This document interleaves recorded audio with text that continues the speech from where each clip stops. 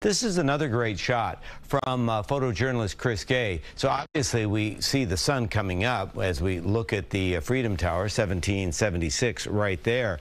But we're waiting because things are going to change dramatically. Mostly clear and 70, wind out of the south-southwest at 8 miles an hour. Here's what's going on right now. Nothing. But into parts of the Hudson Valley, this is indicative of what we anticipate this afternoon. Out of nowhere, you get a little shower, brief heavy rain, and then you wait and wait and wait. What are we waiting for? We're waiting for the front. The front is just now basically clearing Ontario, and then it winds its way down into parts of the Ohio Valley. But there's energy in the atmosphere before the front gets here, so here's the concern. Skipping ahead to 7 o'clock this morning, fine out the door. But as early as 1 o'clock, look at that.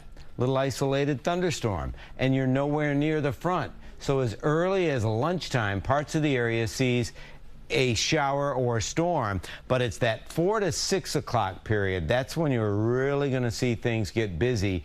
And again, the roadways are getting busy. Watch what happens. See how that just lights up?